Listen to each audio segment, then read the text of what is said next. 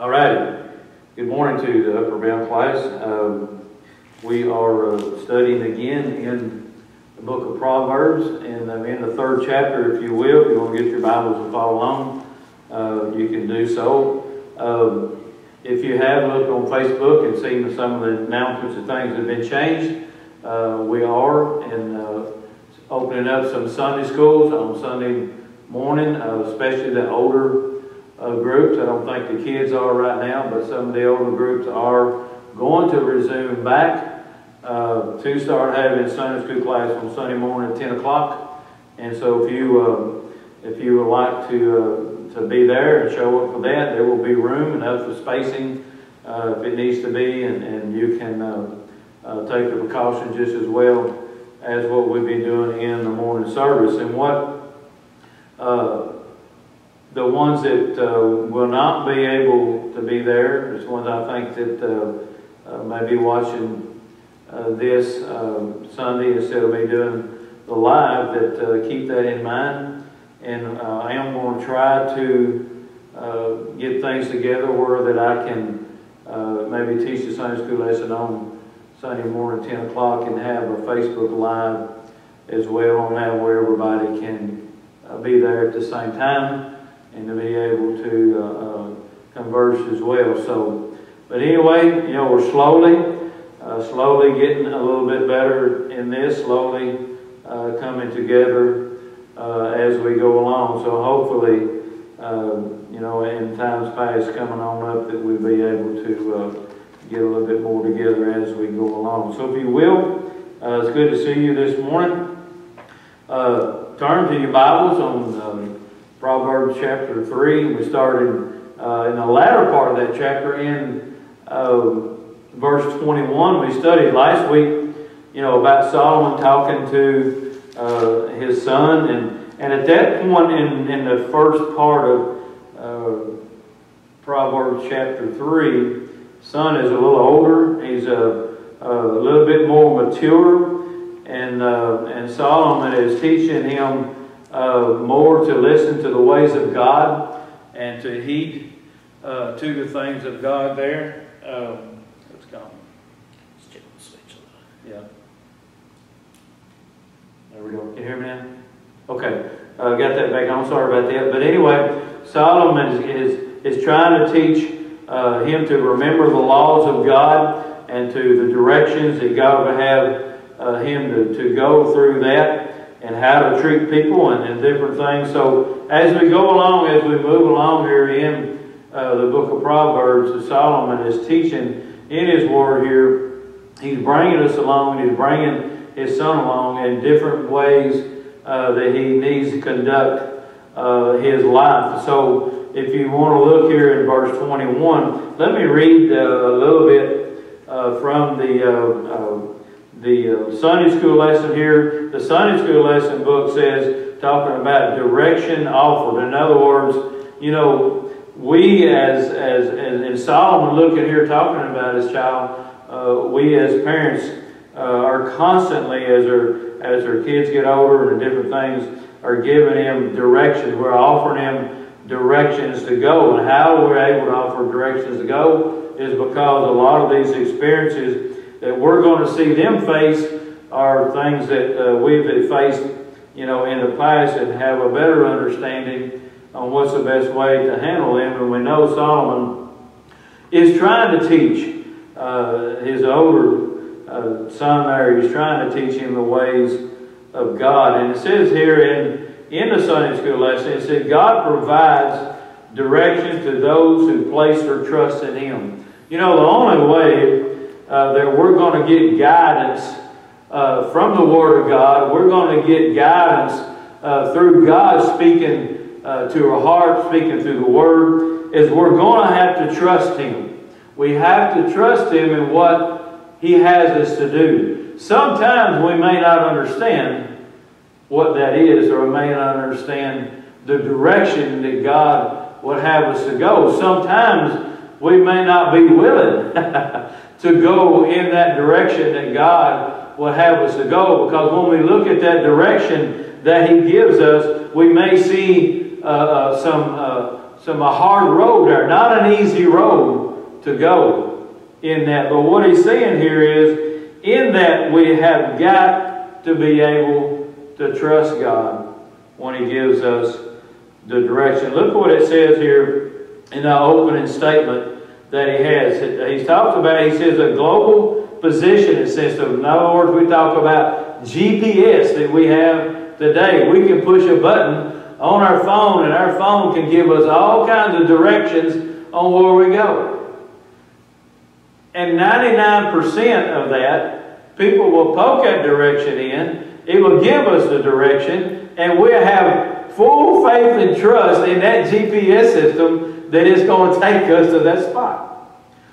You know, and if you've used that GPS system a lot, you'll understand sometimes it don't put you in a perfect spot, does it? It may have you 2 or 3 houses down. It may have you on another street or something like that. It's not 100% perfect, but we put our trust in that system to guide us in places we go. And that's what God is talking about here, that we need to trust in Him in those guidance and in those directions. And I'll guarantee if we trust in Him, we're not going to be off course. We're going to be on course. So the GPS, it's a handy tool, it said. It's the addresses it gives where to go, and we find our way.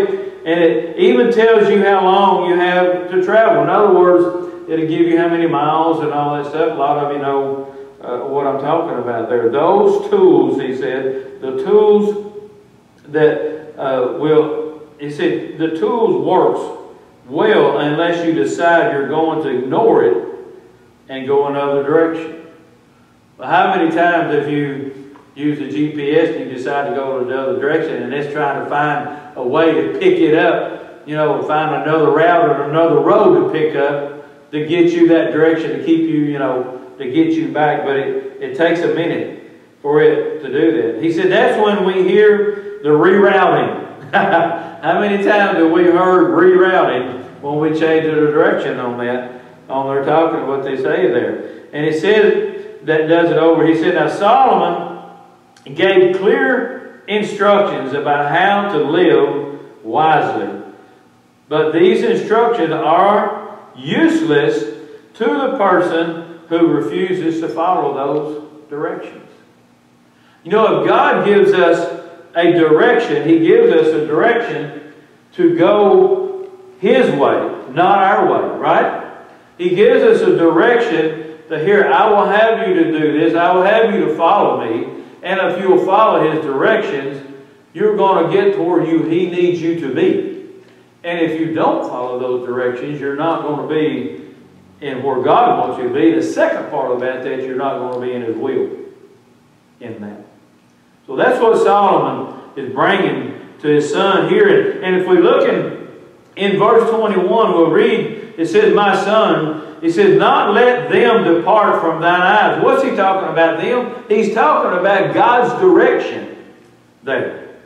Don't let that depart from thine eyes, he says. Keep sound wisdom and discretion. You know, and what he's talking about there, that means when he talks about sound wisdom and direction, it refers to God's knowledge. It refers to what God gives to you in the direction that we have you to go. And let me tell you something. God knows far more than we do when it comes to these things. When He gives us directions, God would never give us a direction to go if He don't know Himself about that. You see what I mean? God only gives us directions that are true. And He says in verse 22, He said, so shall they be life unto you, unto thy soul, and grace unto thy neck. And Brother McGee says here, so you see, life and grace come through His wisdom, this wisdom of studying the Word of God. And that's hitting the nail right on the head. It comes from us studying. It comes through the grace and the wisdom by studying the Word of God. We know, and I've had Brother Jerry to say this many, many times, most people know more about what the will of God is for their lives, what they're willing to do. You know, in those things. Because why? When they see those things and they see that God may be pulling them in a certain direction, what they look for is obstacles. They see and they want to look at what kind of obstacles am I going to have to go through to do this. Instead of just saying, God, I trust you. This is the direction you're going to have. Whatever obstacles in my way, I know that you will take care of. And that's what that means and what he's talking about there. In verse 23, he says, then shalt thou walk in thy way safely. If we trust God in these things, we will walk in that way safely, and the foot shall not stumble. You've heard the old saying that the old people say sometimes if somebody does this or does that, and they said, they knocked my feet right out from under me. You've heard those sayings, whatever. It just floored me and knocked my feet right out from under me. What he's saying here is, if you follow his directions, Solomon is telling him, that your foot shall not stumble. So he's saying here, if you're following my direction, those paths that you're going to take, I'm going to clear the way for you, and you won't stumble as you're going along. Sometimes we're skeptical. Sometimes it's just hard for us to understand these things because we cannot see it fully through that until it's over with, until it's done. But God sees it fully there, and he's saying that thou will walk in a way safely and shall not stumble. When thou liest down, listen to what he said. Well, then when thou liest down, thou shalt not be afraid. He said, yea, thou shalt lie down and sleep, and shall be sweet. You'll sleep like a baby. When he's talking, if you'll follow my will, if you'll follow my directions, he said you will be able to lay down and sleep like a baby. You will be not in fear. It's what he's talking about. You'll not be afraid. And Brother McGee says how wonderful it is to discover that the truth of God will hold us. It is not that you and I hold the truth, but he said the truth holds us. We got to depend on the truth of God to hold us. And when we can depend on that, when we have troubles, when we have things in our lives, when we have things that cause us to stumble, we can rely on the truth of God that he'll work it out for us. You know, we see all this stuff happening today. There's a lot of people around the country and the world right now that are laying their heads on the pillows in fear about all this stuff going on. You know, so it's tough. It's very, very tough to be able to do that. But he's saying here is that you can lie down, sleep shall be sweet if you put your trust in me and listen to the truth. And the truth is what holds us together. It says, be not afraid of sudden fear, neither the desolation of the wicked when it comes. You know, a lot of things that we're facing out there today has come quickly and suddenly. But he's telling his son, don't be afraid of the sudden fear. What do we do when these things happen? We go and we try to reason, we try to process it ourselves and different things like that, instead of just letting God process it for us. You know, we're going to humanly try to figure this thing out ourselves. But he's saying here, don't be afraid of the sudden fear, neither of the desolation of the wicked. You know, that's a hard thing to do, isn't it? That's a hard thing for us as human beings to do, to not be afraid of those situations. You see? Because it puts our lives in jeopardy. It puts our health in jeopardy. It puts all this stuff in jeopardy and things. And it's hard for us to cope and to do that. But he's telling, because the truth will hold us, he's saying here, don't be afraid of sudden fear.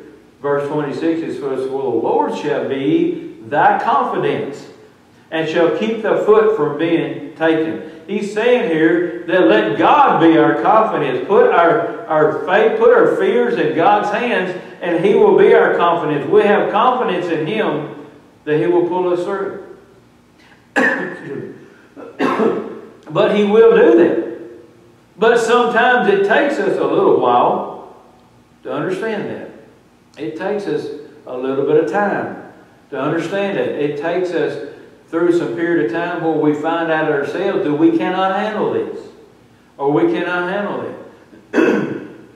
Listen, there's a lot of tensions right now on all this stuff. There's tensions in our church. There's tensions in our country. There's tensions in our society. There's tensions in our county right around us right now about all this stuff that's going on. People are tensed through all this. But he's saying here, let the Lord let Him be your confidence. Let Him be the one that will keep your foot from being taken. That's what he's saying. Listen to what this comment says. He said, be not afraid of sudden fear. Don't be afraid of the next minute. God is taking care of me at the present moment, and He will take care of me in the next moment. So what's he saying here? God will take care of you in now and in the next moment to come. He said, withhold not from them to whom it is due. He gets in a different situation here. He says, withhold not good from them to whom it is due, when it is in the power of thine hand to do it. He's doing a little shift here. He's shifting here about dealing with people. He's shifting here on how that we should deal. He said, let not good from them, that is things that whom is due. In other words, if you owe somebody something, no matter what it is, if it's a due to them, don't withhold that, he's saying. Take care of that. Take care of that person. Take care of the need of that if it needs to be done. He said, well, and the deal is what he's talking about here. He said, if it is in the power in the power of thine hand, if you have got the opportunity to take care of that, do it. That's what he's saying here.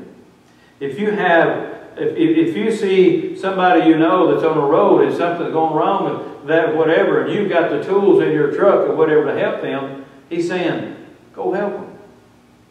Stop by there and help them. You have the tools and the power to do that. And then it goes down even in, to owing people money and different things. If you've got the money, daggone it, pay them. Pay your bills. There's a lot of people out there that just worry themselves to death about not taking care of their bills. The first thing on hand in their mind is to pay people that they owe. A lot of people will knock your door down to pay what you owe. And some you got to run down. You see what I mean? But he's saying here, if you got it, pay its due. It says, say not unto the neighbor, go and come again tomorrow. In other words, he said, if you have the opportunity to take care of this, do it now. Don't tell them that you'll come back tomorrow. What happens a lot of times whenever somebody says you'll come back tomorrow? A lot of times you never see them again. Do it now. Take care of it. Don't come back tomorrow. He said, I will give. He said, go and come again tomorrow, I will give, when thou hast it by thee. In other words, when he has it right now. And don't say, hey, wait a minute, I'll be back, I'll do this to you later. I'll help you later. It's like you driving by this guy I'm talking about, and he's a friend, and stuff, and you got the stuff to help, and I'll be back tomorrow, I'll come help you get your truck out. That poor soul needs his truck out now. He don't need it tomorrow. He needs the help now. Listen to what Brother McGee says. Do you know that when you and I owe money to another person, that money we have is not ours. It belongs to that other man. It's pretty good. And he said, to use it for your own purpose is actually dishonest. And he said, that's what we're talking about here. You got it, you use it for something else, you owe that person so much money, or you owe this or whatever, and you go do the same thing for somebody else, it's dishonest because you owe that to that one. It's theirs. It's not yours. The time is not yours. And he says, devise not evil against thy neighbor, seeing he dwelleth securely by thee. Don't do things that you would take advantage of somebody, or make to a disadvantage. He's saying here, don't do that. Don't. He's talking about, he said, that's evil actually toward your neighbor when you're taking advantage. It's not good for somebody to have a problem like it. This is something hard for me to do. And a lot of people, you know, they insist, but a lot of times you go and you help somebody in a situation that they need, and they say, what do I owe you?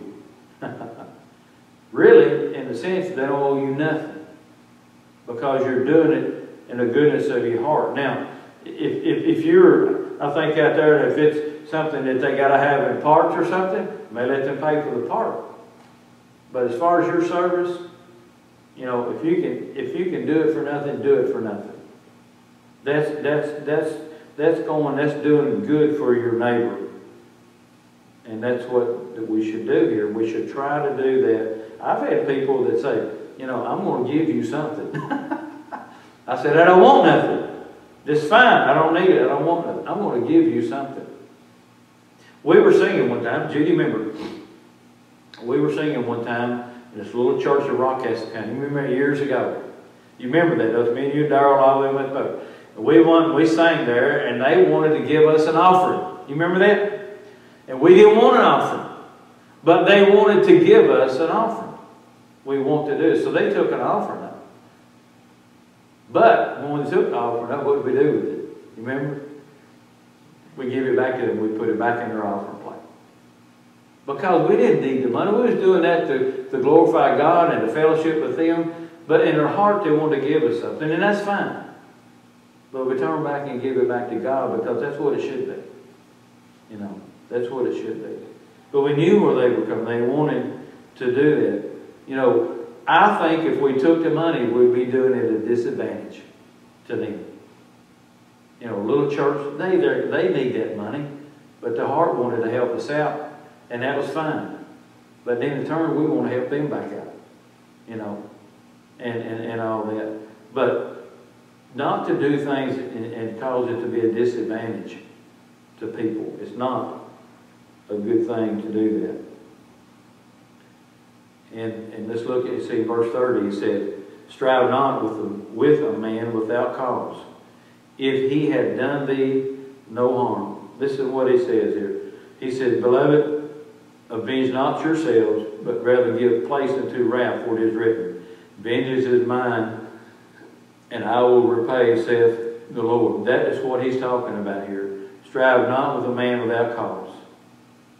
He says that if he have done thee harm, basically what's God saying? He says, I'll take care of that. Don't be vengeful yourself. I will take care of it. He said, I will repay, saith the Lord. And that's one of the biggest verses, I think, that a lot of people know and understand, or not so much understand, but it's in the Bible that we need to understand. That we can have a lot of vengeance. We can have a lot of strife toward people. But he says, that's for me to do. That's what God said.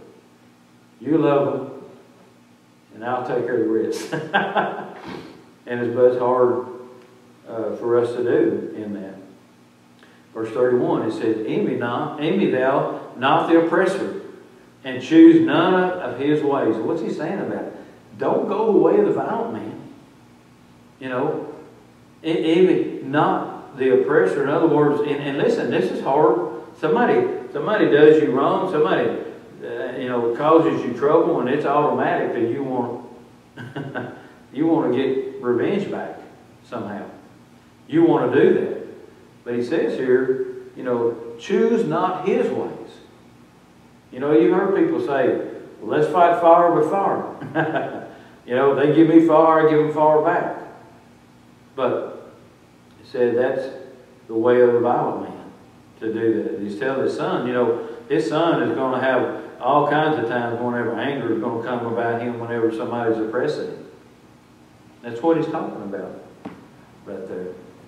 It says, verse 32 says, for the forward man is abomination to the Lord, but his secret is with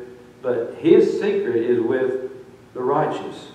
In other words, you know, people have a hard time understanding how we can love somebody that does us wrong. You know, how can you love somebody that does us wrong?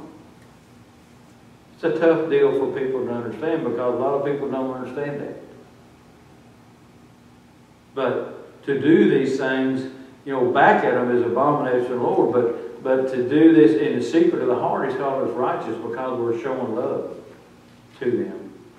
There are certain people out there who are actually abomination to the Lord, He says. But the latter, but He said, in fact, the latter on this book, we find some of the things God hates. He mentioned there, here in Proverbs. He said, we're going to get to that. Listen to what He's talking about here. He said, the curse of the Lord is in the house of the wicked, but the blessed that have it are the just. You know, the wicked He's talking about here is the people who are lawless people. They don't abide by nothing but their own rules. We're seeing a lot of that going on right now. The wicked are lawless people. And He said the curse of the Lord is in the house of the wicked. You know, they will go back to just what He said right there. When you see that right there, then you see what He says. He says, that's mine to handle. I will take care of that. You know, but in the flip side, He says, we're to love them and to show them the side of Christ. And maybe, you know, they can turn from that. But if we see, if they see, and it's hard, listen guys, that's hard for me. Because when they see us wanting to get back at them, they see Christians wanting to get back at them, you're not going to win them for Christ if you're trying to get back at them. And that's what He's saying here is we've got to try to show love somehow. And when they look at that, they ain't nothing they can say. And God says, here in His Word, He says, I will take care of that. I want you to lead them to the Lord.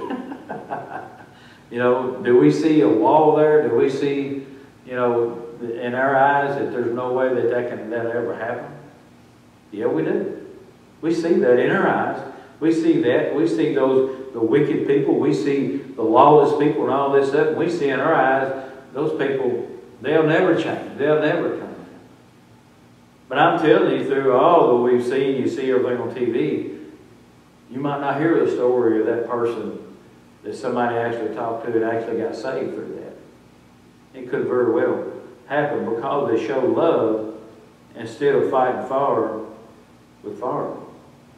He says, surely He scorneth the scorners, but He giveth grace unto the lowly. So what? God has had a way of doing it either way. He can scorn the scorners, and He can also show grace to the ones that's been scorned, can't He?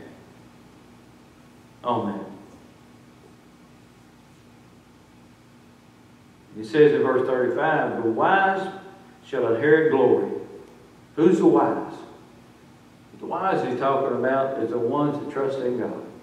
The wise are the ones that talk about that they get their wisdom, and they get their understanding, and they get their knowledge from the Word of God. He said the wise should inherit glory. But listen to what He said, but the shame shall be a promotion of fools. Those who choose not the ways of the Lord, He's basically saying, are fools. You know, that's harsh words, and it comes from the Word of God. It's hard words, but He's telling the truth that people that trust in Me will inherit glory. We will inherit glory one of these days, won't we? We will. But those that the shame He's talking about, the shame shall be, He's talking about the wicked, He's talking about the lawless people, He's talking about the people that don't want to retain the things of God in their minds. They don't want no part of it, none whatsoever, that He's saying there. And He said there'd be a promotion of fools.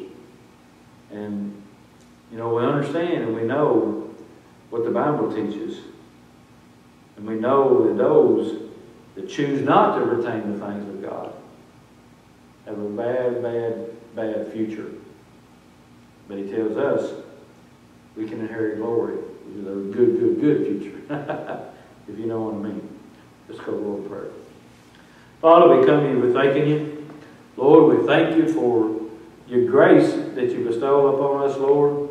We thank You, Lord, for helping us to understand, Lord, if we trust in You, that we will be able to live without fear. But we have to put that trust in You, Lord.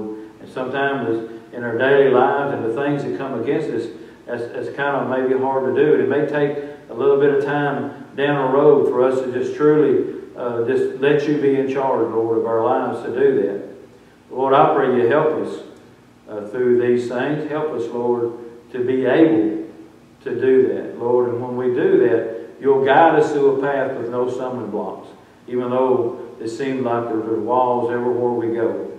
But Lord, those paths that you guide us through will be paths that you have already gone ahead of us, and you've already gotten rid of all the obstacles and walls that are there. But we cannot see that, and we'll not see it until we put our trust in that and see it through, and then we'll see it through after it's done. So we thank you. We praise you for that, Lord. We thank you, Lord, for this time to be able to come in these ways, to be able to still share your word.